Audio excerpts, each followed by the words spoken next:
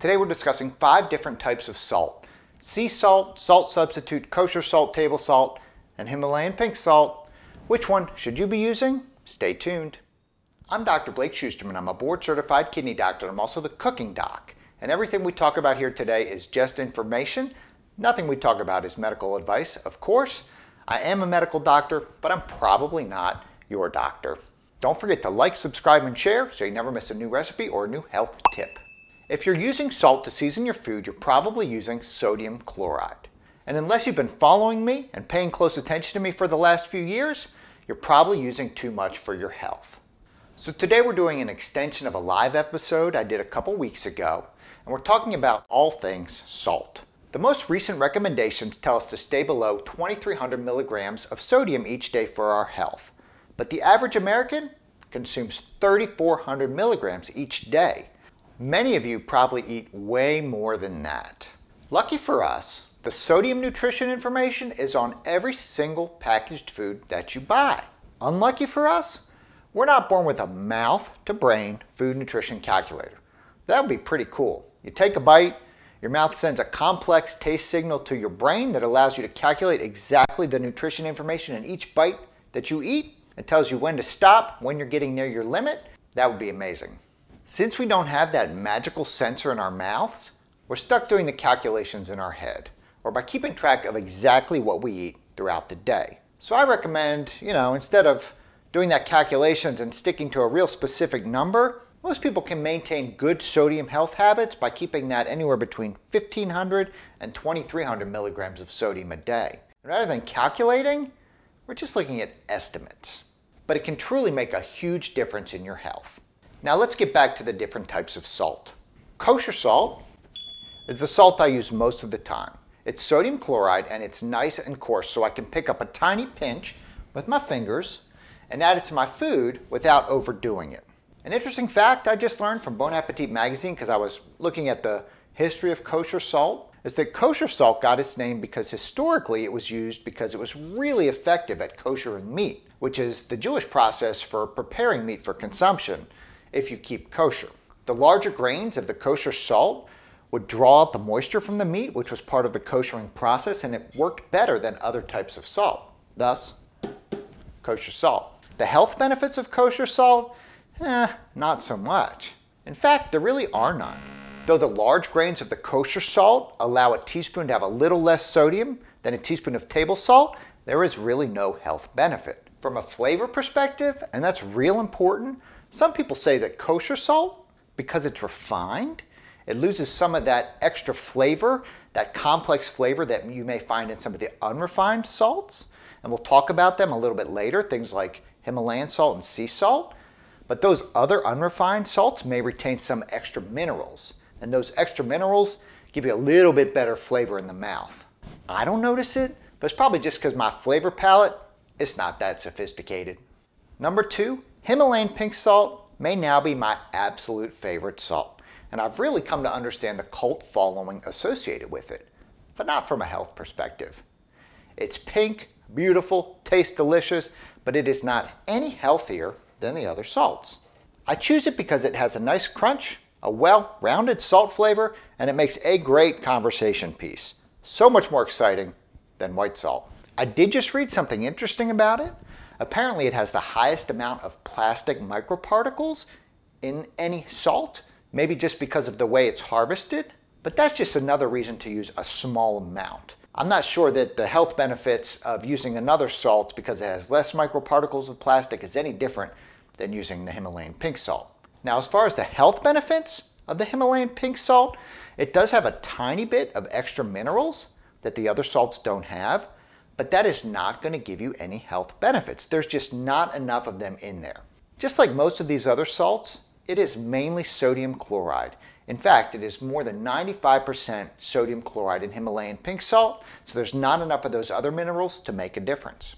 Now, before we get to salt number 3, have you ever noticed that professional chefs always salt their food from high above? Use that, real fancy little motion. Well, the reason they always give is that it helps spread the salt crystals more evenly throughout the dish.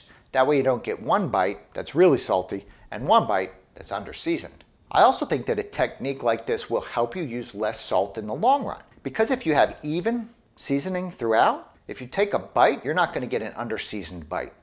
And if you tend to get an under-seasoned bite, you may add extra salt. So by keeping that salt and sodium flavor even throughout, you're probably not going to add extra salt when you eat the food. So salt from high up. It looks cool and it's probably a little healthier too if you just use a little bit. Number 3, regular table salt is this fine sodium chloride that you are probably familiar with. It has been mixed with and often sprayed by potassium iodide, which makes it really interesting. And that sounds weird, but it's actually an amazing global health initiative.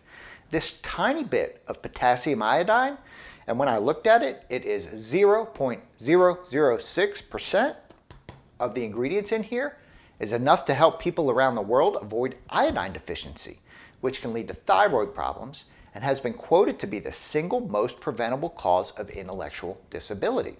Now personally, I almost never use table salt, but I do get enough iodine from other processed foods. If you never eat any other processed foods and you never use table salt, you may need to make sure you're getting enough iodine in your diet. Let's talk about sea salt next. Sea salt is made from evaporating seawater and is usually less processed than the table salt and the kosher salt that we just talked about. It also contains traces of other minerals just like that Himalayan pink salt, so it may have a more complex flavor because of those other minerals. Now sea salt is almost 100% sodium chloride, so I wouldn't ever qualify it as any healthier. It has the same risks as regular table salt and should be limited in exactly the same way. An interesting fact about sea salt, when it's harvested from different bodies of water throughout the world, it can have different flavor profiles and different textures. We should do a sea salt taste test. Get different sea salts from all over the world, taste them, and see if we notice a difference. What's your favorite type of salt or sea salt? Let me know, comment below. Lastly, let's talk salt substitute. I've got 2 of them here. Most salt substitutes are potassium chloride.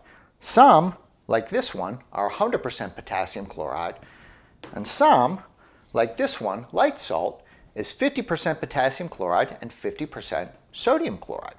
Potassium, if you've never heard me talk about it before, is one of those minerals that has tremendous health benefits for most people unless you have chronic kidney disease. If you have chronic kidney disease, you can't get rid of that extra potassium. So you don't want to be dumping potassium chloride on your food because that blood level can go way up. For everyone else though, extra potassium can lower your risk of stroke and cardiovascular disease and actively lower your blood pressure.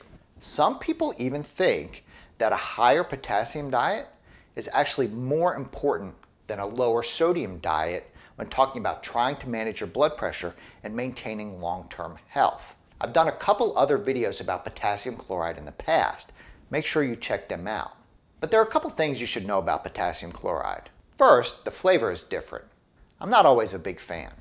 Second, if you have chronic kidney disease, you probably never want to use these salt substitutes because the risk you could develop high potassium in your blood is too high. Talk to your doctor to learn more. I'd love to hear comments about salt. Leave them below. There's also a really interesting controversy about potassium chloride going on right now. The government is giving food processors the option to substitute sodium chloride with potassium chloride in the foods that they process. Now, the thought is that if more of those processed foods are higher in potassium instead of sodium, it may have long-term health benefits for the majority of the population in this country, which is a great thing. The problem, and something the kidney community is trying to address, is that that is going to lead to increased potassium levels in almost all of the foods that you eat. So there could be definite risks for people who have chronic kidney disease and may limit the number of foods that they can eat from the grocery store. Fascinating stuff, I guess, if you're a nephrologist. Thanks so much for watching today. I'm Dr. Blake Schusterman. I'm a board-certified kidney doctor, and I'm also the cooking doc. Check out my website, cookingdoc.com. Check out my book, The Cooking Doc's Kidney Healthy Cooking, a modern 10-step guide to preventing and managing kidney disease. Make sure you like, subscribe, and share. Comment below. I will see you next time.